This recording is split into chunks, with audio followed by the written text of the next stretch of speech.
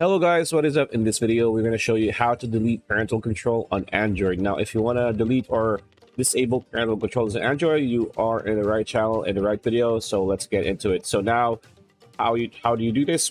Very easy. Tap and open your Play Store.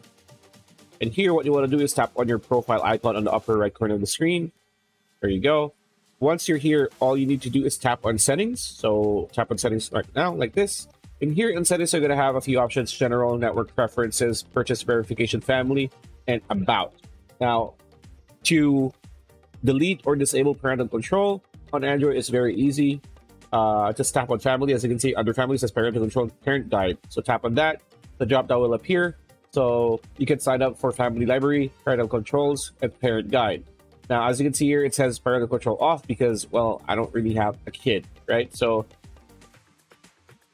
if you tap that, it says off, right? So for example, let's put on, right? And let's do a pin, right? For example. Now, if this is on like this, all you need to do is disable that like so, and it is off, right? So again, set content restrictions for apps and games and books so that your kids don't go haywire just play mobile games on their phone all day. So that's how you delete or disable parental controls on your device. Pretty much it. That's the video. Hope you liked it. Like, comment, share, subscribe, ring that bell icon. We'll see you on the next video.